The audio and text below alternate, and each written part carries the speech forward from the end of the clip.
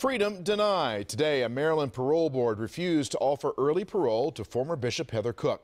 Once a high-ranking leader in Maryland's Episcopal Church, the board says Cook did not apologize for drunk driving and killing Thomas Palermo, and she showed no remorse for his horrific death.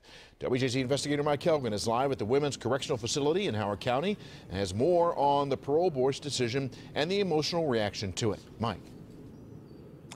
Vic, Heather Cook was the #2 leader in the church at the time, yet she left her victim for dead. She never called 911 to help him. At length today, she tried to convince parole board members that she deserved to go free early, but she didn't say the two words they wanted to hear: "I'm sorry." Tom Palermo's widow Rachel sat just feet from former Episcopal Bishop Heather Cook as the one-time high-ranking church leader pleaded for her freedom. But parole board members quickly and unanimously denied Cook's release. And moments later, Rachel delivered this emotional message. I want you to think of a 6- and 8-year-old who wish their dad was still here. I want you to think of me and my pain. I want you to think of Tom's parents and their loss. And I want you to think of your own loved ones. It's been more than 2 years since her husband, a father of 2, was riding in a marked bike lane on Roland Avenue when then Bishop Cook, drunk almost 3 times the legal limit and texting, slammed into him and fled the scene with his helmet lodged in her windshield.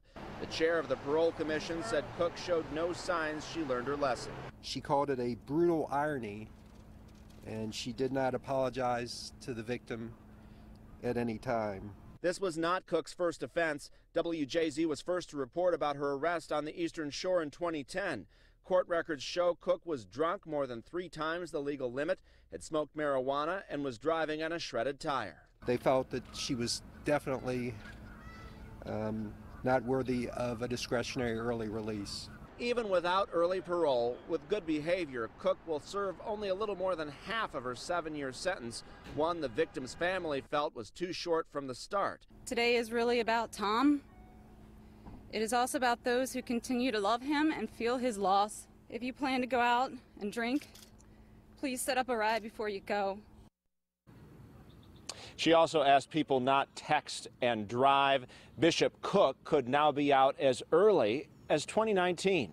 Reporting live at the Women's Correctional Institute in Jessup, Mike Hellgren, WJZ Eyewitness News. Mike, thank you. Church leadership knew about Cook's 2010 drunk driving arrest, but gave her a chance at redemption.